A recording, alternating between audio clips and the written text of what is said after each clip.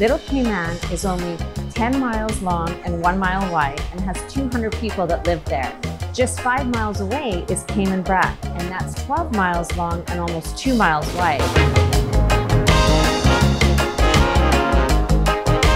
The really cool thing about Cayman Brac is they have called the Bluff, which is 140 feet above sea level. It's really cool. There's rock climbing, there's caving, there's snorkeling and scuba diving, fishing and bird watching. You really have to come to the Sister Islands to appreciate the beautiful island.